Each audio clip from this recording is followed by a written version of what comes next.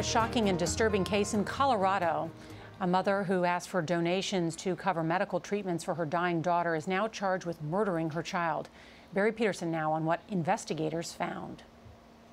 7-year-old Olivia Gant's story was as touching as it was tragic. People were told she was suffering from a terminal illness. In the months before she died in 2017, she made a bucket list including catch a bad guy with police. So the Make-A-Wish Foundation and the Denver police made her Batwoman for a day. Do you know what?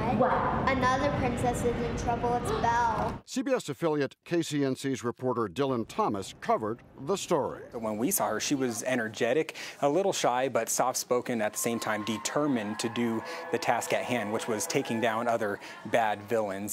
Now it turns out her mother, Kelly Renee Turner, might be the villain. She has been indicted by a Colorado grand jury on 2 counts of murdering her daughter and multiple counts of fraud for stealing $500,000 from Medicaid, as well as $22,000 in a GoFundMe page for Olivia. The year-long investigation was prompted after doctors raised red flags about Olivia's history of illnesses. The concern grew when doctors found no illnesses in the mother's second child, whom she claimed had cancer.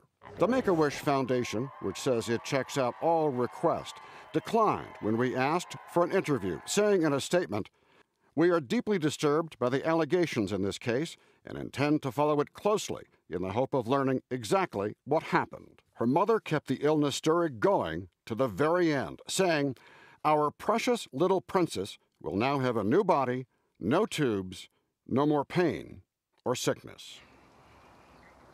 Olivia is buried at this cemetery, and her story is touching people all over again. An innocent child allegedly killed by a mother who just wanted the attention and the money. Nora? Deeply disturbing, Barry. Thank you.